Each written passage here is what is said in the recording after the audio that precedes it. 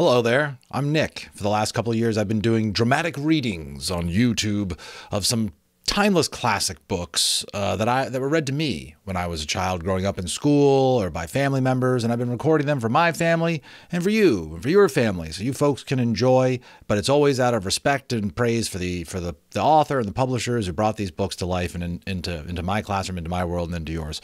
All right, and for the season, I figured we'd kick off a book. I bought this a year ago, waiting to read this to you guys. A Christmas Carol by Charles Dickens. Let's get into it. Chapter 1, and this is the 1915 version, I'm told. It was published with the same illustrations by Arthur Rackham. Okay, so I'll show those to you as we go, including this whimsical inside cover here with Scrooge hanging out. Here's a note from the publisher. Charles Dickens wrote A Christmas Carol, one of his most famous and universally beloved books, in 6 weeks in autumn of 1843. It was a time when Dickens was feeling financially pressured from his many commitments. He hoped the brief Christmas story would catch on quickly and provide some badly needed financial relief. As is often the case in human affairs, it didn't work out exactly as the novelist had hoped. Dickens made an unusual arrangement with his publisher, Chapman and Hall, for the little Christmas story. Dickens paid the cost of publishing it in exchange for a percentage of the profits. There were delays with the design and the production, but the book was ready for the planned December 19 publication date. A Christmas Carol was a smallish book with color plates, gilt edges, and expensive binding. It was priced at 5 shillings, which was not at all cheap by the standards of the day. All 6,000 copies were sold out by Christmas Day. Several more printings followed in 1844, but after a year, Dickens' profits only came to between 700 and 800 pounds, and he was deeply disappointed. Dickens couldn't complain about the book's critical reception. Readers and viewers on both sides of the Atlantic loved it, and several stage adaptations quickly followed. Dickens had a lucrative sideline business for the rest of his life, giving well-attended theatrical readings to holiday audiences who never seemed to tire of it. I know I haven't. How about you? In addition to the natural appeal of a miserly man's redemption through an infusion of the Christmas spirit, Dickens deftly captured and promoted many of the aspects and feelings circulating in his time about what we have come to call a Victorian Christmas. The phrase, "Merry Christmas," was not new in Dickens's day, but A Christmas Carol widely popularized it, as did the phrase, "Bah humbug." Over a century after the publication of A Christmas Carol, the Oxford English Dictionary recognized Scrooge as a word in its own right, the ultimate personification of a cold-hearted miser. Arthur Rackham's illustrated edition of A Christmas Carol was first published in 1915, in the second year of World War I. Wow, can you imagine? Probably could need a little uplift, you know? Surely it was an excellent book to help keep the home fires burning during a difficult and troubled time. Some critics feel that Rackham nodded subtly but effectively to John Leech, illustrator of the first edition, and the other great Victorian draftsman whom Dickens worked with during his lifetime. It may be so, but Rackham certainly made the work his own, as he always did. Oh, Rackham! No collection of Rackham's masterpieces or the greatest illustrated Christmas stories can be complete without it. And now, ladies and gentlemen, with that note written, let us begin A Christmas Carol. Oh, and there we go. Here's Rackham's picture of Scrooge encountering Marley, his business partner. We will find out about that one. Here's the original preface written by Charles Dickens in 1843. I have endeavored in this ghostly little book to raise the ghost of an idea which shall not put my readers out of humor with themselves, with each other, with the season, or with me. May it haunt their houses pleasantly, and no one wish to lay it. Their faithful friend and servant, C.D. December, 1843. There's a page of characters that are listed. We'll forego that, because you folks came here for some action, right? It's already been a few minutes. We haven't even started the story yet. What's going on, right? We're going. Okay, here we go. Stave 1, which I suppose is just old-timey for Chapter 1, Marley's Ghost. Marley was dead, to begin with. There is no doubt whatever that... Gosh, butchered the second sentence. Sorry about that. There is no doubt whatever about that. The register of his burial was signed by the clergyman, the clerk, the undertaker, and the chief mourner. Scrooge signed it, and Scrooge's name was good upon change for anything he put his hand to. Old Marley was as dead as a doornail. Mind, I don't mean to say that I know of my own knowledge what there is particularly dead about a doornail. I might have been inclined myself to regard a coffin nail as the deadest piece of ironmongery in the trade, but the wisdom of our ancestors is in the simile, and my unhallowed hands shall not disturb it, or the country's done for. You will therefore permit me to repeat emphatically that Marley was as dead as a doornail. Scrooge knew he was dead. Scrooge knew he was dead? Of course he did. How could it be otherwise? Scrooge and he were partners for I don't know how many years. And Scrooge was his sole executor, his sole administrator, his sole assign, his sole residuary legatee, his sole friend, and sole mourner. And even Scrooge was not so dreadfully cut up by the sad event, but that he was an excellent man of business on the very day of the funeral, and solemnized it with an undoubted bargain. The mention of Marley's funeral brings me back to the point I started from. There is no doubt that Marley was dead. This must be distinctly understood, or nothing wonderful can come from the story I'm going to relate. If we were not perfectly convinced that Hamlet's father died before the play began, there'd be nothing more remarkable in his taking a stroll at night, in an easterly wind upon his ramparts, than there would be in any other middle-aged man rashly turning out after dark in a breezy spot, say St. Paul's churchyard, for instance, literally to astonish his son's weak mind. Not sure what that's referencing, but whatever. Scrooge never painted out Marley's name on their little hanging, shingle that they have. There it stood, years afterwards, above the warehouse door. Scrooge and Marley. The firm was known as Scrooge and Marley. Sometimes people new to the business called Scrooge Scrooge, and sometimes Marley. But he answered to both names. It was all the same to him. Oh, but he was a tight-fisted hand at the grindstone, Scrooge. Oh, squeezing, wrenching, grasping, scraping, clutching, covetous old sinner, hard and sharp as flint, from which no steel had ever struck out generous fire, secret and self-contained, and as solitary as an oyster. The cold within him froze his old features, nipped his pointed nose, shriveled his cheek, stiffened his gait, and made his eyes red, his thin lips blue, and spoke out shrewdly in his grating voice. A frosty rime was on his head, and on his eyebrows, and his wiry chin. White hair, right? He carried his own low temperature always about him. He iced his office in the dog days of summer, and he didn't thaw it 1 degree at Christmas. External heat and cold had little influence on Scrooge. No warmth could warm, no wintry weather chill him, no wind that blew was bitterer than he, no falling snow was more intent upon its purpose, no pelting rain less open to entreaty. Foul weather didn't know where to have him. The heaviest rain and snow and hail and sleet could boast the advantage over him in only one respect. They often came down handsomely. Scrooge never did. Nobody ever stopped him in the street to say with gladsome looks, "Oh, my dear Scrooge, how are you? When will you come to see me?" No beggars implored him to bestow a trifle. No children asked him what it was o'clock. No man or woman ever once, in all his life, inquired the way to such and such a place of Scrooge.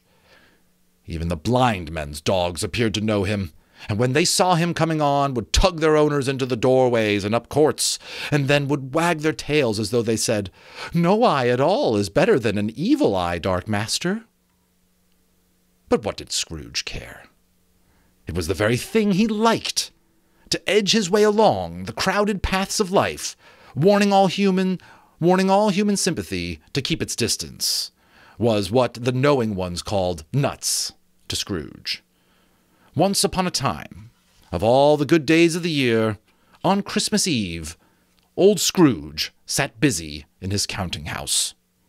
It was cold, bleak, biting weather, foggy withal, and he could hear the people in the court outside ago, wheezing up and down, beating their hands upon their breasts, and stamping their feet upon the pavement stones to warm them.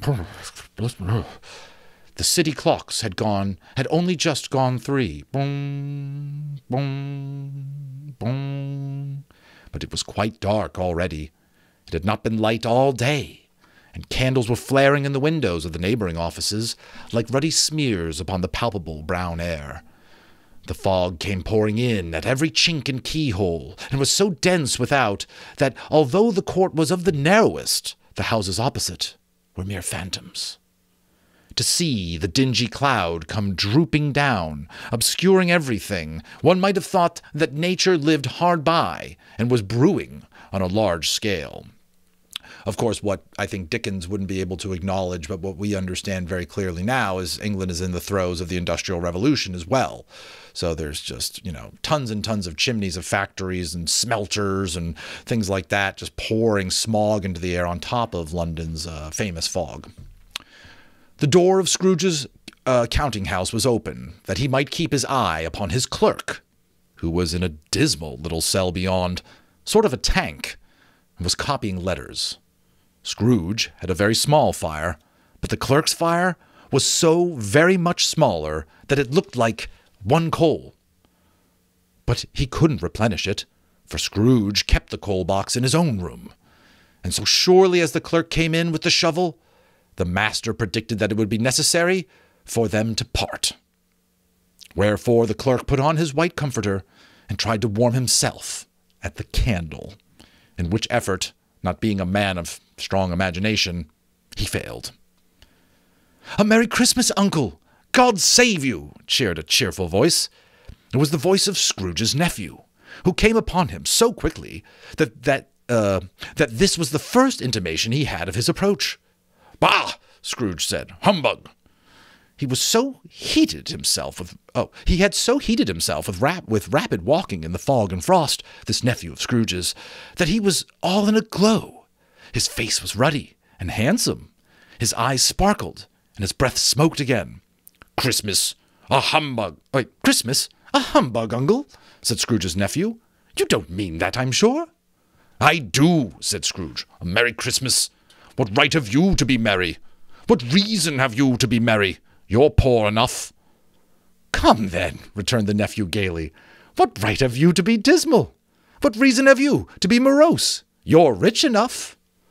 Scrooge, having no better answer ready on the spur of the moment, said, "Bah!" again, and followed it up with, "Humbug!" "Don't be cross, Uncle," said the nephew. "What else can I be?" returned the uncle, "when I live in such a world of fools as this? Merry Christmas! Out upon Merry Christmas! What's Christmas time to you but a time for paying bills without money? A time for finding yourself a year older but not an hour richer? A time for balancing your books and having every item in them through a round dozen of months presented dead against you? "If I could work my will," said Scrooge indignantly, "every idiot who goes about with Merry Christmas on his lips should be boiled in his own pudding, buried with a stake of holly through his heart. He should." "Uncle," pleaded the nephew. "Nephew," returned the uncle sternly. "Keep Christmas in your own way, and let me keep it in mine." "Keep it?" repeated Scrooge's nephew. "But you don't keep it." "Let me leave it alone, then," said Scrooge. "Much good may it do you. Much good has it ever done you." "There are many things from which I have derived good, by which I have not profited, I dare say," returned the nephew. "Christmas among the rest. But I'm sure that I have always thought of Christmas time, when it came around, apart from the veneration due to its sacred name and origin, if anything belonging to it can be apart from that, as a good time, a kind, forgiving, charitable, pleasant time, The only time I know of in the long calendar of the year when men and women seem by one consent to open their shut-up hearts freely, and to think of people below them as if they really were fellow passengers to the grave, and not another race of creatures bound on other journeys.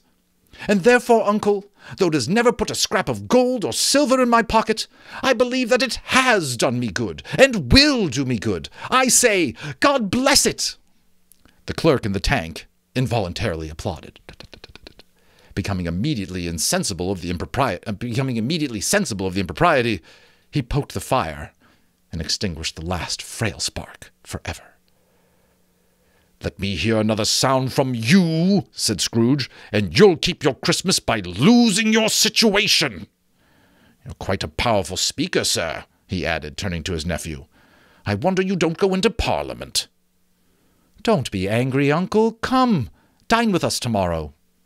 Scrooge said that he would see him. Yes, indeed he did. He went the whole length of expression and said that he would see him in that extremity first. I think he means hell. "But why?" cried Scrooge's nephew. "Why?" Just think back then, you couldn't even write that. 1844, that is too edgy for public literature, folks, right? "Why did you get married?" said Scrooge. "Because I fell in love." "Because you fell in love," growled Scrooge, as if that were the only one thing in the world more ridiculous than a Merry Christmas. "Good afternoon." "Nay, uncle, but you never came to see me before that happened. Why give it a reason for not coming now?" "Good afternoon," said Scrooge. "I want nothing from you. I ask nothing from you. Why cannot we be friends?" "Good afternoon," said Scrooge. "I'm sorry, with all my heart, to find you so resolute. We never had any quarrel, to which I've been a party. But I have made the trial in homage to Christmas, and I'll keep my Christmas humor to the last. So, a Merry Christmas, uncle." "Good afternoon," said Scrooge. "And a Happy New Year." "Good afternoon," said Scrooge. His nephew left the room without an angry word, notwithstanding. He stopped at the outer door to bestow the greetings of the season on the clerk, who, cold as he was warmer than Scrooge, for he returned them cordially. "There's another fellow," muttered Scrooge, who overheard him. "My clerk, with 15 shillings a week, and a wife and a family, talking about a Merry Christmas. I'll retire to Bedlam." This lunatic, in letting Scrooge's nephew out, had let 2 other people in. They were portly gentlemen, pleasant to behold, and now stood with their hats off in Scrooge's office. They had books and papers in their hands, and bowed to him. "Scrooge and Marley's, I believe," said one of the gentlemen, referring to his list. Have I the pleasure of addressing Mr. Scrooge or Mr. Marley?" "Mr. Marley has been dead these 7 years," Scrooge replied. "He died 7 years ago, this very night." "We have no doubt his liberality is well presented by his surviving partner," said the gentleman, presenting his credentials, his business card. It certainly was, for they had been 2 kindred spirits. At the ominous word liberality, Scrooge frowned and shook his head and handed the credentials back. "At this festive season of the year, Mr. Scrooge," said the gentleman, taking up a pen, "it is more than usually desirable that we should make some slight provision for the poor and destitute, who suffer greatly at the present time. Many thousands are in want of the common necessities. Hundreds of thousands are in want of common comfort, sir." And here they are, just so you can see them. The illustrations by Arthur Rackham, the 2 portly gentlemen, pleasant to behold, talking about the horrible plight of the people of London. "Are there no prisons?" asked Scrooge. "Plenty of prisons," said the gentleman, laying down the pen again. "And the Union workhouses?" demanded Scrooge. "Are they still in operation?" "They are, still," returned the gentleman. "I wish I could say they were not." "The treadmill and the poor law are in full vigor, then?" said Scrooge. "Both very busy, sir." "Oh, I was afraid from what you said at first that something had happened that occurred to them to stop them in their useful course," said Scrooge. "I am very glad to hear it." under the impression that they scarcely furnish Christian cheer of mind or body to the multitude, returned the gentleman, a few of us are endeavoring to raise a fund to buy the poor some meat and drink and means of warmth. We choose this time because it is a time of all others when want is keenly felt, and abundance rejoices. What shall I put you down for?" "Nothing," Scrooge replied. "You wish to be anonymous?" "I wish to be left alone," said Scrooge.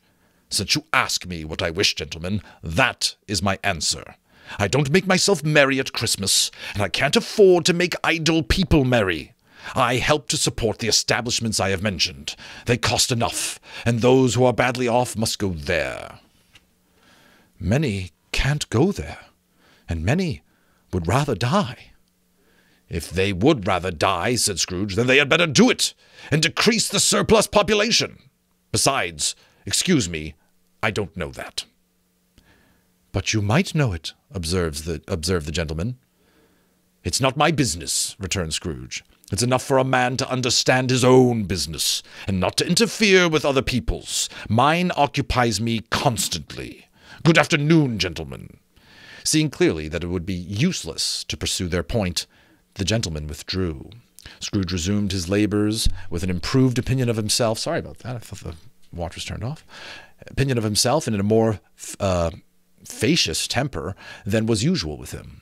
Meanwhile, the fog and darkness thickened so that people ran about with flaring links, proffering their services to go before horses and carriages and conduct them on their way. The ancient tower of a church, whose gruff old bell was always peeping slyly down at Scrooge out of a Gothic window in the wall, became invisible, and struck the hours and quarters in the clouds with tremendous vibration afterwards. It's as if its teeth were chattering in its frozen head up there. The cold became intense. In the main street, at the corner of the court, some laborers were repairing the gas pipes, and had lighted a great fire in a brazier, round which a party of ragged men and boys were gathered, warming their hands and winking their eyes before the blaze in rapture. The water plug being left in solitude, its overflowing suddenly congealed and turned to misanthropic ice. The brightness of the shops, where holly sprigs and berries crackled in the lamp heat of the windows, made pale faces ruddy as they passed. Poulterers' and grocers' trades became a splendid joke, a glorious pageant with which it was next to impossible to believe that such dull principles as bargain and sale had anything to do. The Lord Mayor, in the stronghold of the mighty mansion house, gave orders to his 50 cooks and butlers to keep Christmas as a Lord Mayor's household should, and even the little tailor, whom he had fined 5 shillings on the previous Monday for being drunk and bloodthirsty in the streets, stirred up tomorrow's pudding in his garret, while his lean wife and the baby sallied out to buy the beef. I think what they're just describing is everybody's getting ready for Christmas one way or another. Foggier yet and colder, piercing, searching, biting cold. If the good St. Dunstan had nipped the evil spirit's nose with a touch of such weather as that, instead of using his familiar weapons, then indeed he could have roared to lusty repose. The owner of one scant young nose, gnawed and mumbly by the hungry cold as bones are gnawed by dogs, stooped down at Scrooge's keyhole to regale him with a Christmas carol. But at the first round of "God bless you, merry gentlemen, may nothing you dismay," Scrooge seized the ruler with such energy of action that the singer fled in terror, leaving the keyhole to the fog, and even more congenial frost. At length the hour of shutting up the counting-house arrived. With an ill will, Scrooge dismounted from his stool, and tacitly admitted the fact to the expectant clerk in the tank, who instantly snuffed his candle out and put it on his hat. "You will want all day tomorrow, I suppose," said Scrooge. "If quite convenient, sir." "It's not convenient," said Scrooge. "It's not fair. If I was to stop half a crown for it, you'd think yourselves ill-used, I'll be bound." The clerk smiled faintly. "And yet," said Scrooge, "you don't think me ill-used when I pay a day's wage for no work." The clerk observed that it was only once a year. "A poor excuse for picking a man's pocket every 25th of December," said Scrooge, buttoning his greatcoat to the chin. "But I suppose you must have the whole day. Be here all the earlier the next morning." The clerk promised that he would, and Scrooge walked out with a growl. The office was closed in a twinkling, and the clerk, with the long ends of his white comforter dangling below his waist, for he boasted no greatcoat, went down a slide on Cornhill at the end of a lane of boys 20 times in honor of its being Christmas Eve, and then ran home to Camden Town as hard as he could pelt to play a blind man's bluff. So this is the clerk, Bob Cratchit, sliding down the hill. He is free for Christmas. Yay! All right. Scrooge took his melancholy dinner to his usual melancholy tavern, and having read all the newspapers and beguiled the rest of the evening with his banker's book, went home to bed. He lived in chambers which had once belonged to his deceased partner. They were a gloomy suite of rooms, in a lowering pile of building-up yard, where it had so little business to be, that one could scarcely help fancying it must have run there when it was a young house. That's a great line. Let's do that again. Where it had so little business to be that one could scarcely help fancying it must have run there when it was a young house, playing at hide-and-seek with the other houses, and had forgotten the way out again. Brilliant writing. It was old enough now, and dreary enough, for nobody lived in it but Scrooge, the other rooms being all let out as offices. The yard was so dark that even Scrooge, who knew its every stone, was fain to grope with his hands. The fog and frost so hung about the black, old gateway of the house that it seemed as if the genius of weather sat in mournful meditation on the threshold. Now, it is a fact that there was nothing at all particular about the knocker on the door, except that it was very large. It is also a fact that Scrooge had seen it, night and morning, during his whole residence in that place. Also that Scrooge had little of what is called fancy about him, as any man in the city of London, even including, which is a bold word, the corporation, aldermen, and livery. Let it also be borne in mind that Scrooge had not bestowed one thought on Marley since his last mention of his 7 years dead partner that afternoon. And then let any man explain it to me, if he can, how it happened that Scrooge, having his key in the lock of the door, saw in the knocker, without its undergoing any immediate process of change, not a knocker, but Marley's face. Marley's face. It was not in impenetrable shadow, as the other objects in the yard were, but it had a dismal light about it, like a bad lobster in a dark cellar. It was not angry or ferocious, but looked as Scrooge as Marley used to look, with ghostly spectacles turned up on its ghostly forehead. The hair was curiously stirred, as if by breath or hot air, and though the eyes were wide open, they were perfectly motionless. That, and its livid color, made it horrible. But its horror seemed to be in spite of the face, and beyond its control, rather than a part of its own expression. As Scrooge looked fixedly at this phenomenon, it was a knocker again.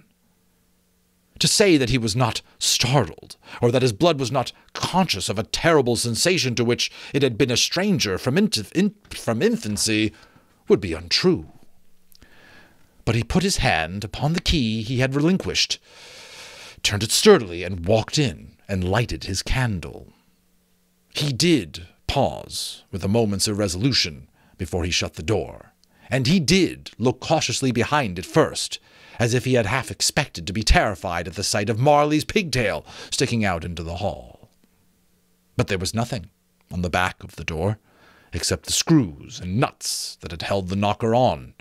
So he said, "Pooh! Pooh!" and closed it with a bang. This is Scrooge coming into his house, looking all Scroogey, and the house looking dark and spooky. The sound resounded through the house like thunder. Every room above and every cask in the wine merchant's cellars below appeared to have a separate peal of echoes of its own. Scrooge was not a man to be frightened by echoes. He fastened the door and walked across the hall, up the stairs, slowly, trimming his candle as he went. You may talk vaguely about driving a coach and six up a good old flight of stairs, or through a bad young Act of Parliament, but I mean to say you might have got a hearse up that staircase, and taken it broadwise with the splinter bars towards the wall, and the door towards the balustrades, and done it easy. There was plenty of width for that, and room to spare, which is perhaps the reason why Scrooge thought he saw a locomotive hearse going on before him in the gloom. Half a dozen gas lamps out of the street wouldn't have lighted the entry too well, so you may suppose it was pretty dark with Scrooge's dip. Up Scrooge went, not caring a button for that. Darkness is cheap, and Scrooge liked it. But before he shut his heavy door, he walked through his rooms to see that all was right. He had just enough recollection of the face to desire to do that. Sitting room, bedroom, lumber room, a room we don't probably have nowadays unless you're an avid user of a fire. A whole room, that is. Lumber room, all as they should be. Nobody under the table, nobody under the sofa, a small fire in the grate, spoon and basin ready, and the little saucepan of gruel. Scrooge had a cold in his head, upon the hob. Nobody under the bed, nobody in the closet. Nobody in his dressing room, which was hanging up in a suspicious attitude against the wall. Nobody in his dressing gown, which was hanging up in a suspicious attitude against the wall. Lumber room, as usual. Old fire guard, old shoes, 2 fish baskets, washing stand on 3 pegs, and a poker. Quite satisfied, he closed his door and locked himself in. Double-locked himself in, which was not his custom. Thus secured against surprise, he took off his cravat, something you wear about your neck, put on his dressing gown and slippers, and his nightcap. He sat down before the fire to take his gruel. It was a very low fire, indeed. Nothing on such a bitter night. He was obliged to sit close to it, and brood over it, before he could extract the least sensation of warmth from such a handful of fuel. The fireplace was an old one, built by some Dutch merchant long ago, and paved all round with quaint Dutch tiles, designed to illustrate the Scriptures. There were Cains and Abels, Pharaoh's daughters, queens of Sheba, angelic messengers descending through the air on clouds like feather-beds, Abrahams, Balthazars, apostles putting off to sea in butter-boats, hundreds of figures to attract his thoughts. And yet that face of Marley, 7 years dead, came like the ancient prophet's rod and swallowed up the whole. If each smooth tile had been blank at first, with power to shape some picture on its surface from the disjointed fragments of his thoughts, there would have been a copy of old Marley's head on every one. "Humbug!" said Scrooge, and walked across the room. Great writing there as well by Charles Dickens, right? I just love, I'm sure we got some avid readers here on the channel. Each author has their own calling card of really great sort of writing stylistics and metaphors they use and stuff like that. It's cool to discover Charles Dickens's. After several turns, he sat down again. As he threw his head back in his chair, his glance happened to rest upon a bell, a disused bell that hung in the room, and communicated for some purpose now forgotten with a chamber in the highest story in the building. It was, with great astonishment, and with a strange, inexplicable dread, that as he looked, he saw this bell begin to swing. It swung so softly in the outset that it scarcely made a sound. But soon it rang out loudly, and so did every bell in the house. This might have lasted half a minute, or a minute, but it seemed an hour. The bells ceased, as they had begun, together. they were succeeded by a clanking noise, deep down below, as if some person were dragging a heavy chain over the casks in the wine merchant's cellar. I've got goosebumps. Scrooge then remembered to have heard that ghosts in haunted houses were described as dragging chains.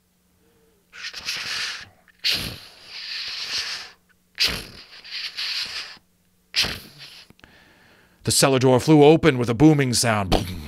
Then he heard the noise much louder on the floors below. Then coming up the stairs. Then coming straight towards the door. Straight towards his door. "It's humbug still," said Scrooge. "I won't believe it."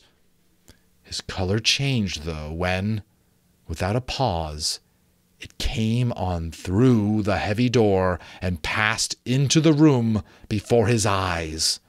Upon its coming in, the dying flame leaped up, as though it cried, "I know him, Marley's ghost," and fell again. The same face, the very same.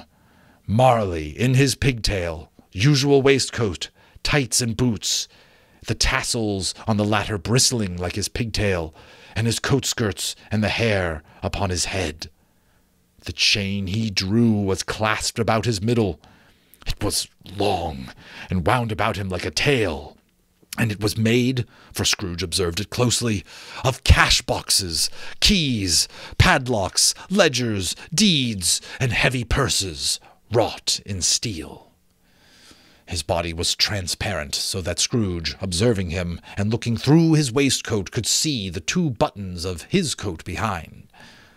Scrooge had often heard it said that Marley had no bowels, but he had never believed it until now. Nor did he believe it even now, though he looked the phantom through and through, and saw it standing before him, though he felt the chilling influence of its death-cold eyes, and marked the very texture of the folded kerchief bound about its head and chin, which wrapper he had not observed before, he was still incredulous, and fought against his senses. "How now?" said Scrooge, caustic and cold as ever. "What do you want with me?" "Much," Marley's voice, no doubt about it. "Who are you?" "Ask me who I was." "Who were you, then?" said Scrooge, raising his voice. "You're particular for a shade." He was going to say "to a shade," but substituted this as more appropriate. "In your life, I was your partner, Jacob Marley." Can you sit down?" asked Scrooge, looking doubtfully at him. "I can." "Do it, then." Scrooge asked the questions because he didn't know whether a ghost so transparent might find himself in a condition to take a chair, and felt that, in the event of its being impossible, it might involve the necessity of an embarrassing explanation. But the ghost sat down on the opposite side of the fireplace, as if he were quite used to it. "You don't believe in me," observed the ghost. "I don't," said Scrooge. "What evidence would you have of my reality beyond that of your senses?" "I don't know," said Scrooge.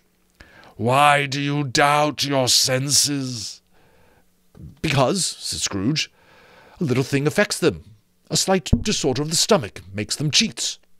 You might be an undigested bit of beef, a blot of mustard, a crumb of cheese, a fragment of an underdone potato. There's more gravy than grave about you, whatever you are." Scrooge was not much of the habit of cracking jokes, nor did he feel in his heart by any means waggish then. The truth is that he tried to be smart as a means of distracting his own attention and keeping down his terror. For this spectre's voice disturbed the very marrow in his bones. To sit staring at those fixed, glazed eyes in silence for a moment would play, Scrooge felt, the very deuce with him. There was something very awful, too, in the spectre's being provided with an infernal atmosphere of his own. Scrooge could not feel it himself, but this was clearly the case, For though the ghost sat perfectly motionless, its hair and skirts and tassels were still agitated by the as if by hot vapor from the oven. "You see this toothpick?" said Scrooge, returning quickly to the charge, for the reason just assigned, and wishing, though it were only a second, to divert the vision's stony gaze from himself. "I do," replied the ghost. "You are not looking at it," said Scrooge. "But I see it, notwithstanding." "Well," returned Scrooge, "I have but to swallow this, and be for the rest of my days persecuted by a legion of goblins, all my own creation. Humbug, I tell you, humbug!" At this the spirit raised a frightful cry, and shook its chains with such a dismal and appalling noise that Scrooge held on tight to his chair to save himself from falling in a swoon.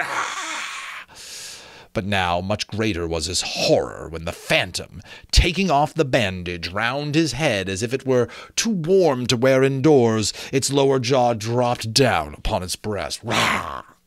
Scrooge fell upon his knees and clasped his hands before his face. "Mercy," he said. "Dreadful apparition, why do you trouble me?"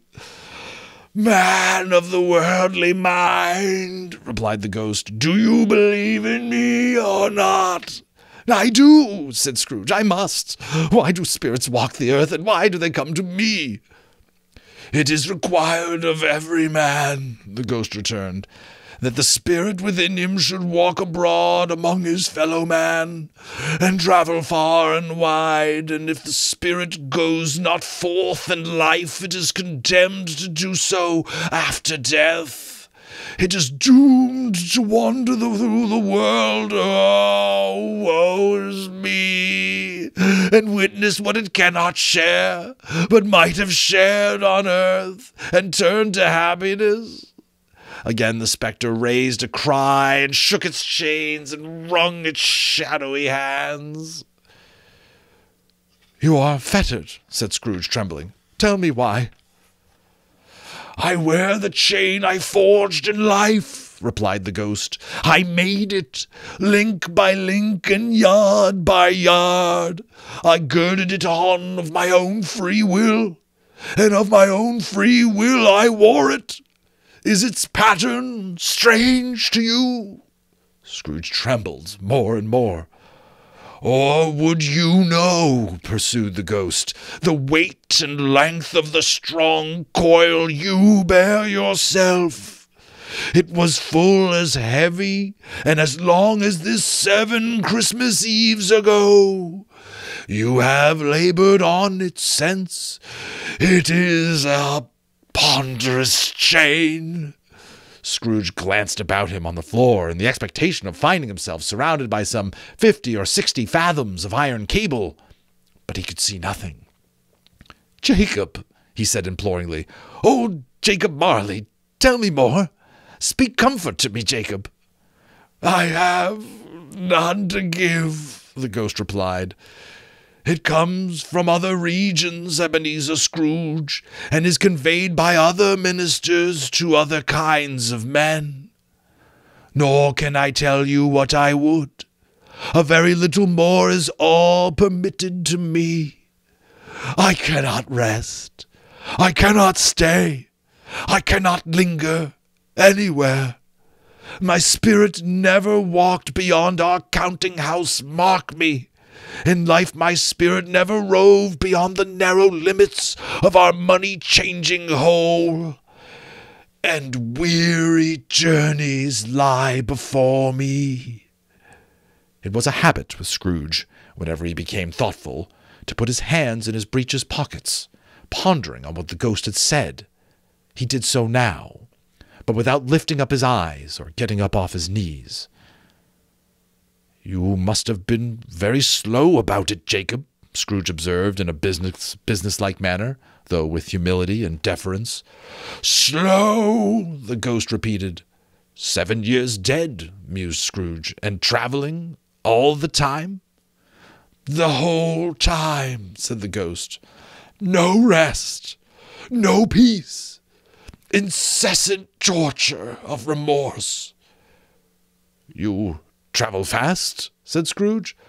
"On the wings of the wind," replied the ghost. "You might have gotten over a great quantity of ground in 7 years," said Scrooge. The ghost, upon hearing this, set up another cry, "Ah!" and clanked its chain so hideously in the dead silence of the night that the ward would have been justified in indicting it for a nuisance. "Oh, captive, bound, and double-ironed," cried the phantom, "not to know that ages of incessant labor by immortal creatures for this earth must pass into eternity before the good of which it is susceptible is all developed.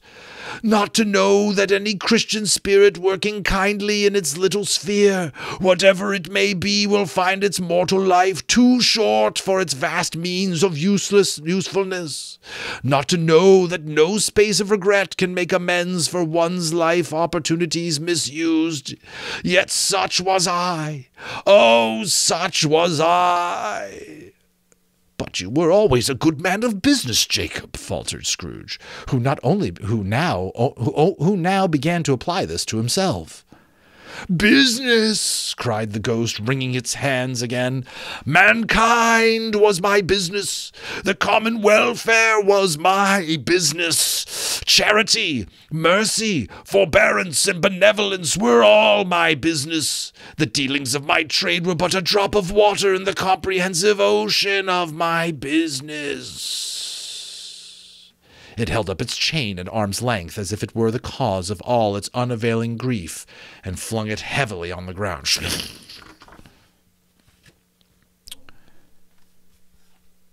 "At this time of the rolling year," the spectre said, "I suffer most.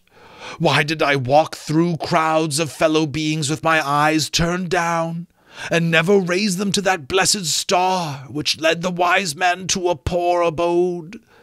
Were there no poor homes to which its light would have conducted me?" Scrooge was very much dismayed to hear the spectre going on at this rate, and he began to quake exceedingly. "Hear me!" cried the ghost. "My time is nearly gone." This is a picture of Jacob Marley on the wings of the wind, along with all the other ghosts.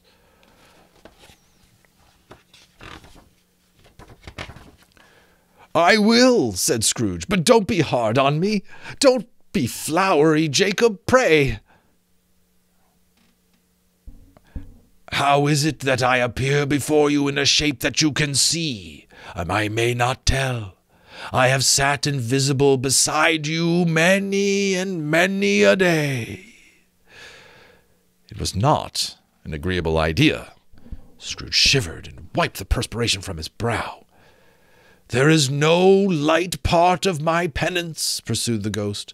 "I am here tonight to warn you that you may yet have a chance and hope of escaping my fate, a chance and hope of my procuring Ebenezer." "You were always a good friend to me," said Scrooge. "Thank ye." "You will be haunted," resumed the ghost, "by 3 spirits. Scrooge's countenance fell almost as low as the ghost's had done. "Is that the chance and hope you mentioned, Jacob?" he demanded in a faltering voice. "It is." I think I'd rather not," said Scrooge. "Without their visits," said the ghost, "you cannot hope to shun the path I tread. Expect the first tomorrow, when the bell tolls 1. "Couldn't I take 'em all at once and have it over, Jacob?" hinted Scrooge. "Expect the second on the next night at the same hour. The third upon the next night, when the last stroke of 12 has ceased to vibrate. Now, look to see me no more, and look that, for your own sake, you remember what has passed between us." When it had said these words, the spectre took its wrapper from the table and bound it round its head as before. And Scrooge knew this, Smart sound its teeth made when its jaws were brought together by the bandage. He ventured to raise his eyes again, and found his supernatural visitor confronting him in an erect attitude with its chain wound over and about its arm. The apparition walked backward from him, and at every step it took, the window raised itself a little, so that, when the spectre reached it, it was wide open. It beckoned Scrooge to approach, which he did. Then, when they were within 2 paces of each other, Marley's ghost held up its hand, warning him to come no nearer, and Scrooge stopped, not so much in obedience as in surprise and fear, for on the raising of the hand he became sensible of confused noises in the air, incoherent sounds of lamentation and regret, wailings inexpressibly sorrowful and self-accusatory. The spectre, after listening for a moment, joined in the mournful dirge, and floated out upon the bleak, dark night. Scrooge followed to the window, desperate in his curiosity, and he looked out. The air was filled with phantoms, wandering hither and thither in restless haste, and moaning as they went, "Oh, no." Every one of them wore chains like Marley's ghost. Some few, they might be guilty governments, were linked together. None were free. Here's a picture. It was on the previous page, but I saved it for you until the writing caught up. There's the ghosts wandering hither and thither. Super spooky. That idea that they could just be among us, unheard, unfree. Many had been personally known to Scrooge in their lives. He had been quite familiar with one old ghost in a white waistcoat with a monstrous iron safe attached to its ankle, who cried piteously at being unable to assist a wretched woman with an infant, who had sat below upon a doorstep. The misery with them all was clearly that they sought to interfere for good in human matters, and had lost the power forever. And that is a powerful sentence for us all. You know, when we die, we lose the ability to interfere for good in human matters forever. Whether these creatures faded into mist or mist enshrouded them, he could not tell. But they and their spirit voices faded together, and the night became as it had been when he had walked home. Scrooge closed the window and examined the door by which the ghost had entered. It was double-locked, as he locked it with his own hands, and the bolts were undisturbed. He tried to say humbug, but stopped at the first syllable, and being, from the emotions he had undergone, or the fatigues of the day, or the glimpses of the invisible world, or the dull conversation of the ghost, or the lateness of the hour, much in need of repose, went straight to bed without undressing, and fell asleep upon the instant. And this is the last image. Just creepy image of his hands grasping at gold there. And there you have it, folks. The first chapter, the first stave, as they said back in the day, of Christmas Carol. I hope you will stick with me and let us make it all the way through to Christmas. And I'll keep the chapters coming if you keep the comments coming. And this will be our little December reading. Thanks so much for those of you who subscribe and leave me comments. This is a labor of love, so let me know what you think. And I hope you have a happy holidays.